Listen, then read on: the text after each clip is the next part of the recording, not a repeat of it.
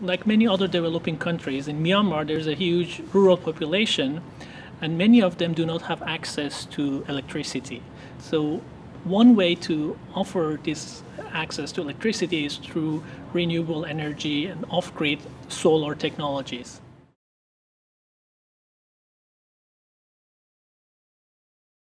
The project was named Incubation of Bottom of the Pyramid Technologies, and it was funded by a Japanese foundation called Sasakawa Peace Foundation.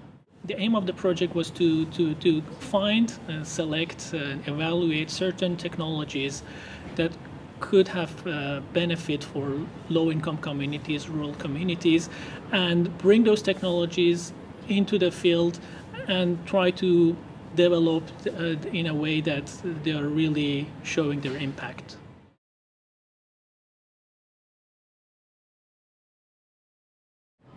My main research has been on this pro-poor innovations over the last couple of years. So I tried to link theory into practice in that field work. So we conducted several focus groups. We were going to rural communities together with the local NGOs who were the partners, trying to ask the people and those actual users who were using that solar energy for a longer time about their opinions, the problems, and also about the challenges that the companies who were trying to introduce those technologies were facing, and finding out together with the whole community what could be the solutions to overcome such problems.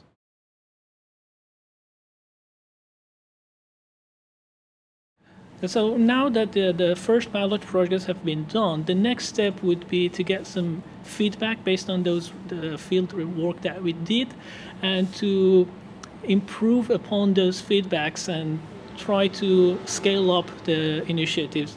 The typical problem in bottom of the pyramid project is that they remain very small and they seldom go beyond the pilot project. And this is mainly because there is not a big diffusion or adaptation of the technology among the target beneficiaries.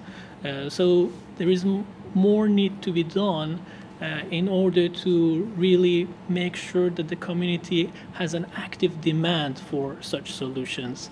And then it is possible to scale up the projects and go to a larger scale. That makes it a real win-win, both for the companies who introduce it and for the communities.